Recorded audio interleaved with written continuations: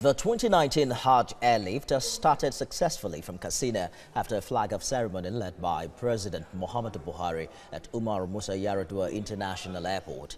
The first flight conveying 526 pilgrims from the Sima zone of the state took off at about 5 p.m. today. TVC News correspondent Abdulatif Yusuf was there.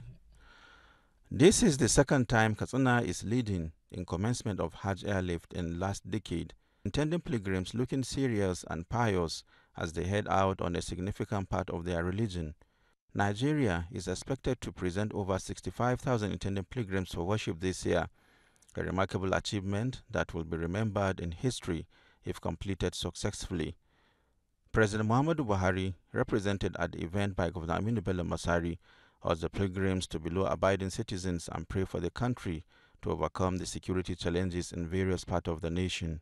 Amongst you today to witness yet another flag off of the movement of Nigerian contingent to the 2019 Hajj exercise.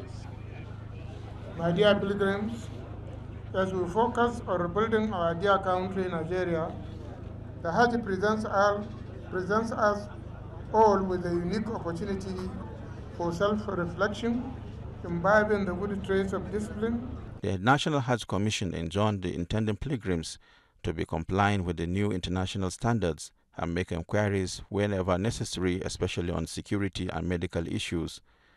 The exercise in recent years have continued to improve due to commitment of both Nigerian and Kingdom of Saudi Arabia. The participants stated that developing Hajj and Umrah organization and services in the kingdom is among the top priority of the Saudi government and an extension of the country's historic role in servicing Muslims and Islam.